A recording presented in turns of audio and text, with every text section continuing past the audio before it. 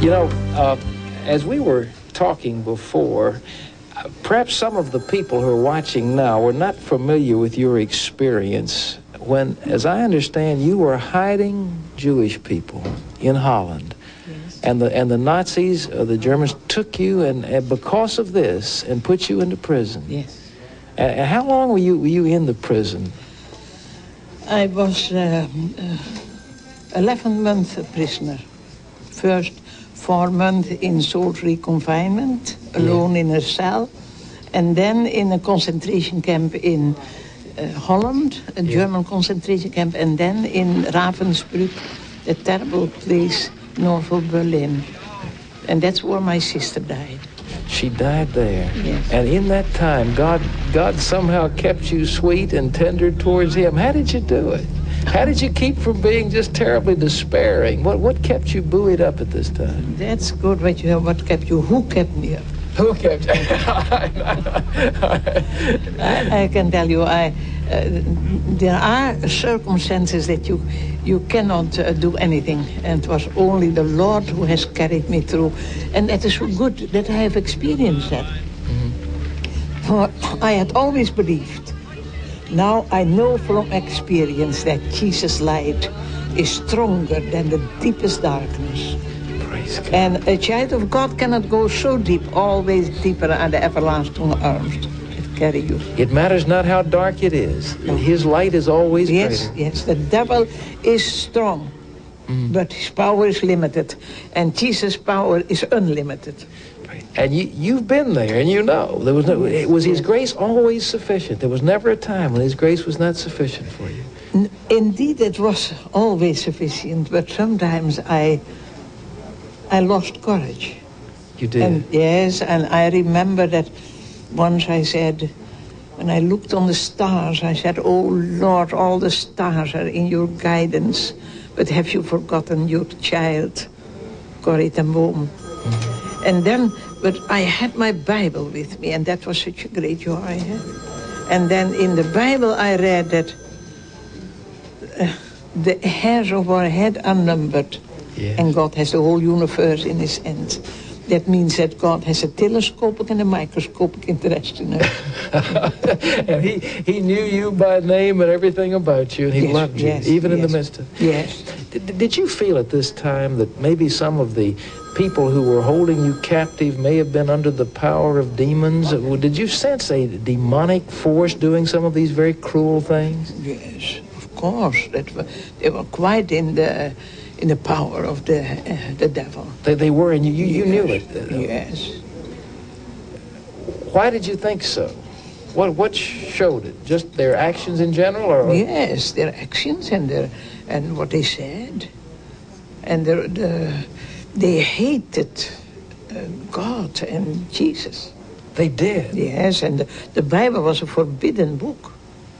How did you get that copy, or the copy into the concentration camp? That was a miracle. Yeah. When we entered, I had a little Bible, but it was a small Bible, but the whole Bible, Old and New Testament, and I had it hidden under my clothing on my back, and I saw that they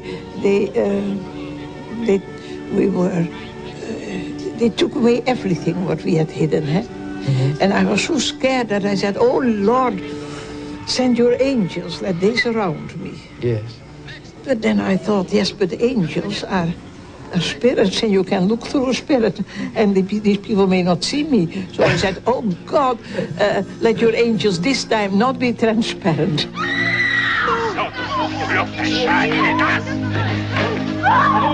God did it. The woman who stood before me was searched, and then my sister who was behind me, and they did not see me. And so I came in the prison with my Bible. God just actually blinded them. They couldn't see you. The angels had just... No.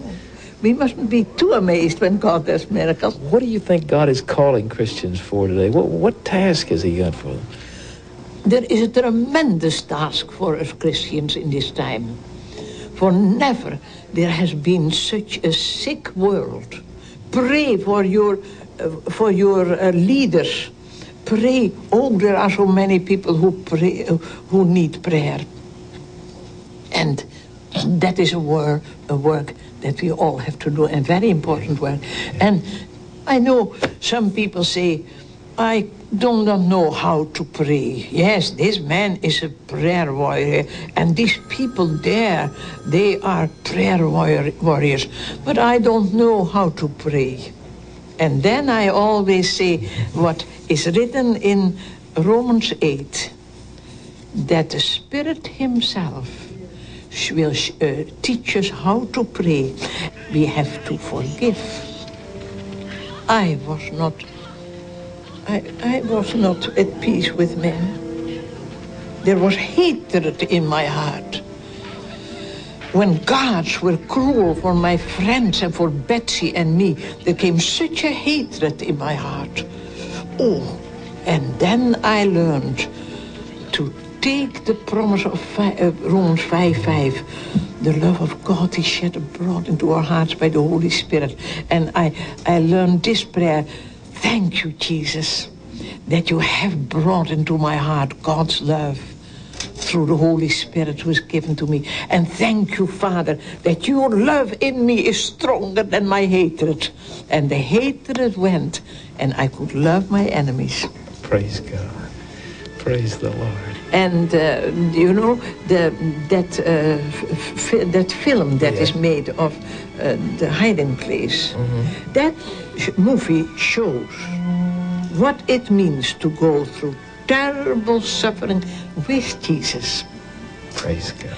And that is the message that we must know now, because many people go through terrible suffering. You think in America we're going to go through suffering? Yes, sir. You think? I believe that. It is what the Bible tells. Yes. That we can, but we have nothing to fear. Amen. Because Jesus is victor, and he will never let us down. Praise God. But, my times are in God's hands.